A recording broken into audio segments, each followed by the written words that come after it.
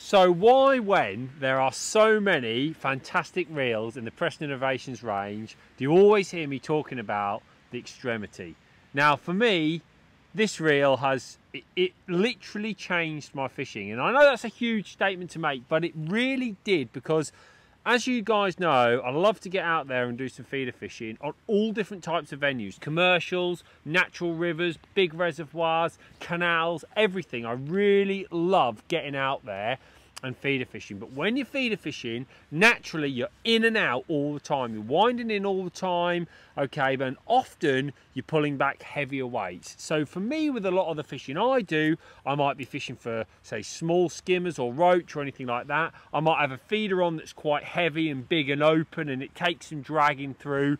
This is where the Extremity gets all of its credit, because you can see I've picked up the most battered one I had. That is absolutely battered to hell, all right? I have hammered this reel over at least 3 years, and it doesn't matter if it's pouring it down with rain or if I'm winding in a fish every chuck.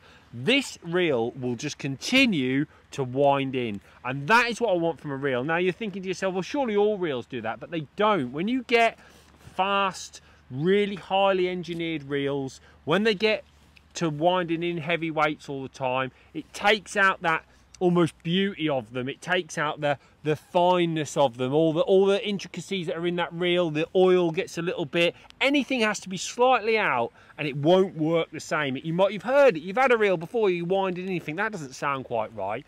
You don't get any of that in the Extremity. So for me, when I'm out fishing on a commercial and I'm winding in a method feeder or a waggler and I'm pumping in my carp, I'll always go for a centrist, because the centrist is just an absolute thing of beauty to have on my rod.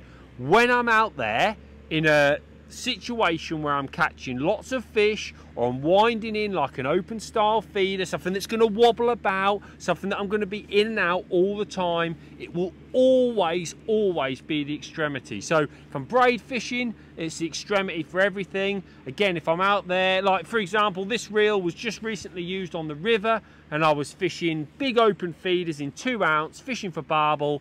There's only one reel that I was going to have on my rod. It has to be this reel, so I can wind my fish in all the time, or I can wind that feeder in all the time. Super reliable, and amazingly incredibly cost effective. One of the cheapest reels actually on the market, and I'm saying probably the best.